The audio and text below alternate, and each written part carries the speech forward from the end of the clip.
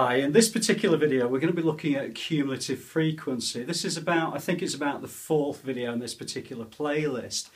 Before we've been looking at box plots and now we're going to be looking at cumulative frequency. If you're not sure, please do follow the link below in the description. That'll take you through to my website and you'll be able to download and have a look at some questions. This particular question deals with speeds of a series of lorries. There's actually 100 lorries. It looks a little bit complicated, but it's presented a little bit better on the exam paper. So what we're saying is that the speed of two lorries between 0 and 20 kilometers per hour is that one there. So the cumulative frequency of the first group is just 2. The second group is going to be the frequency, the cumulative frequency of between 0 and 40. Well, that's going to be 9 plus 2 is 11. And then the next group is between 0 and 60. So if you add all of those up again, you're going to get 34. Okay, the next group again between 0 and 80 is going to be all of these four added up together, and that's going to give you 65.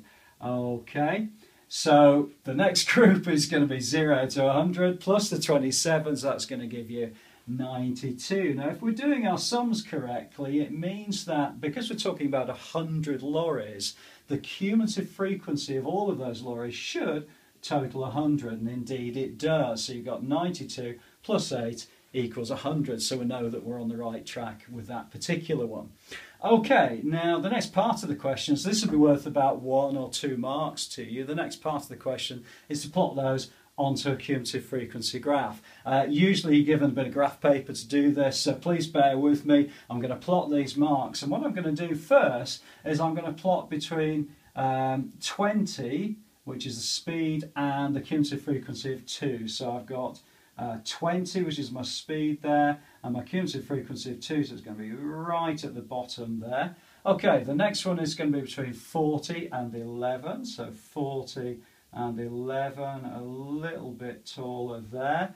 The next one is going to be 34 and 60, so I've got 60 and 34 is roughly about there. I hope you can see this okay on the video. It's not particularly easy to do from where I am at the moment, but we'll be all right. So 80 to 65, so 80 to 65, you can see the cumulative frequency is getting a little bit bigger now. And then 92 to 100, well there's 100 and 92 is up here somewhere. And what we're aiming for is a really nice smooth curve. So I've got 100 to 120, there's my 100 and there's my 100, and that's going to be up to 120 rather, than that's going to be up to there. So we're looking for a nice smooth curve, and if I join up these dots together, you'll see that it creates something like that. Okay, a little bit wobbly, and I'm sure you'll make a much better job of it on the exam paper.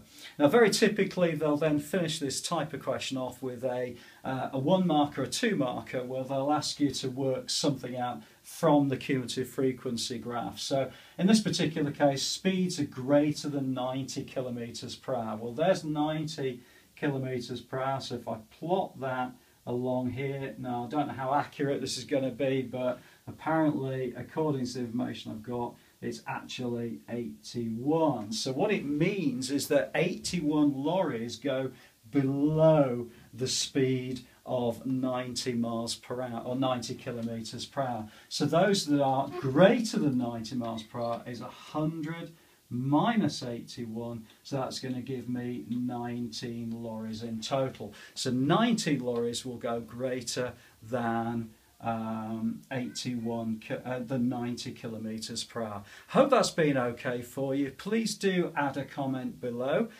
You can also subscribe to the site, and I'll look forward to seeing you inside the next video.